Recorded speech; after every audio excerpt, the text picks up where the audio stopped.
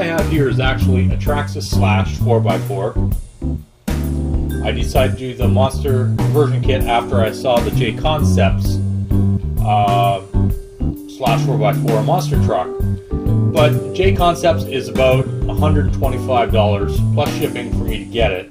So I just kind of went to my tire bin, grabbed up some four Clodbuster tires, had the old Ford pickup truck body already there.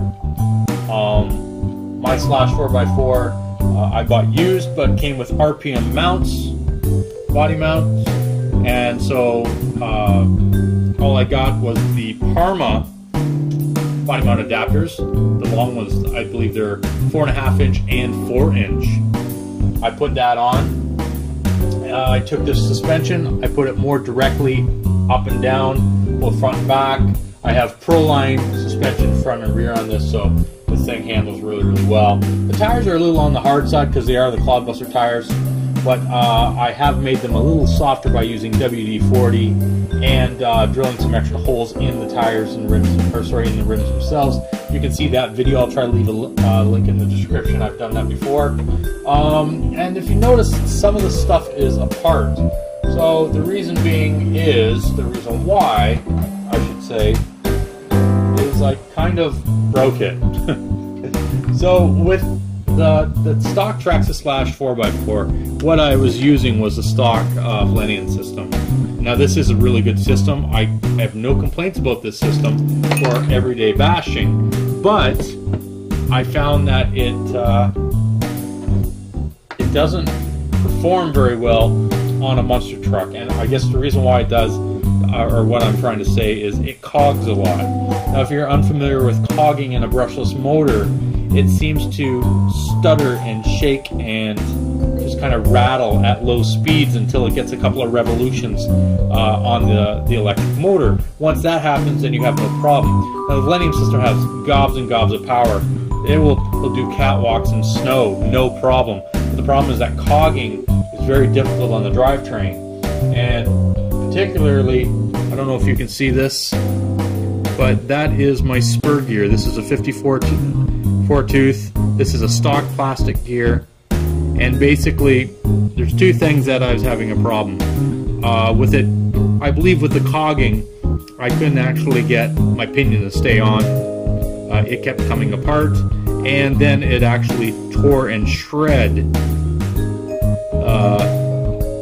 this gear here. So I was trying to think, what can I do? Of course, I mean, you can't leave anything stock, and this Slash is kind of far from stock anyway. But again, I bought it used, so I figured, what the heck. So I used Great Hobbies up here in Canada. They're really good, fast shipping, good prices, and so I ended up picking up a Savox servo, and this is what part number is this? SW0230MG. This is my first Savox that I've had. I've been wanting to try these for a while. This one is the waterproof one, so I'm looking really forward to not have to worry about it. Now the stock Traxxas one is actually waterproof as well, but it's all plastic gears on the inside. This one's all metal, and I think that's pretty cool. I believe it is built, made in Taiwan, but it says on the website that it's actually from recycled products, which I think is awesome. Save our planet when we can, for sure, right? Another thing I got, part number 6877, the clear cover that just kind of covers your pinion and spur gear is getting really delicate on this one, so I just bought a black one. Nothing exciting about that. To fix this problem, I actually picked up Robinson's Racing slipper clutch with gear. So it is a 54 tooth as well, but now it's all metal, comes with bearings, some awesome stickers. This is my first Robinson Racing, other than spur gears, that I've ever bought. I've never bought a slipper clutch. I've never really needed it. But this guy likes to tear apart a lot of different things. I actually had to buy a aluminum motor mount as well. So this guy right here, because it just kept tearing out the plastic ones. So it was just a nightmare. And I also found that I went back just to a normal slipper clutch design, because the other version, which escapes my brain right now, just kept blowing it apart. So anyway, and last but not least, what I decided to go for is the Sidewinder short course version. Castle, I've only have, actually my first Castle system was in my Axial Yeti. I was very impressed with it.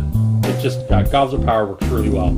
And then I decided to put my second Castle system into my, there it is right there, my buggy, and that works absolutely amazing. There's my Yeti over here. I'm just making another kit. So I actually bought, I got an RTR, and then I actually bought the kit. So that's going to be just kind of coming together. Anyway, I'm very, very pleased with Castle Creations.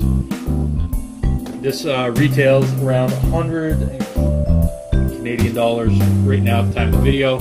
About 160 bucks, and I got it for 124 bucks. It's waterproof.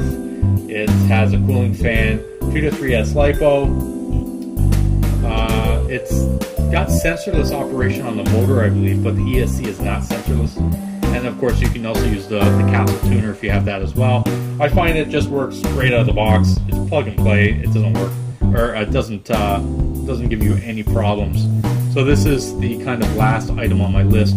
Part number on this one is there. Grab that or not. 010-0123-02. So yeah, and just in case you didn't get to see the Robinson Racing, I don't think I said the part number. So it is actually, I think, 7854. Not wearing my glasses, you know I'm getting old when.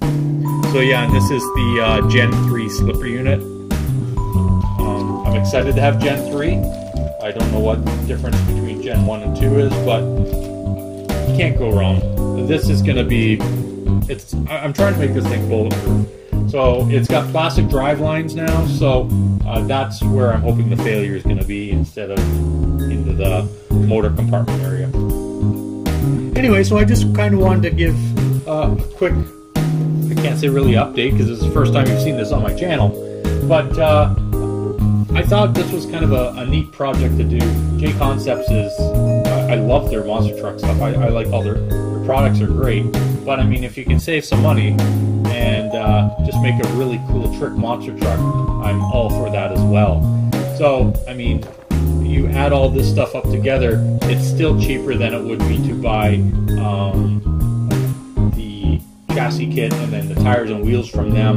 Now, that being said, the back space on the back tires on the Clodbuster wheels are not quite centered right. I had to do some modification on the front C-hubs on this. They are RPM on this, so I just took a Dremel and just Dremeled them down. If you didn't want to do that, of course, J Concept sells that separately. But you know what? It's just, I love tinkering and this is a lot of fun, so figured I'd just go ahead and do that. I can always replace that stuff that's easy to come by. So anyway, thanks for watching. Don't forget to hit the like button and the subscribe button. Christmas 2017 is just around the corner, so Merry Christmas to everybody if I don't post a video until then, and I will talk to you later. See you in the next video. Bye.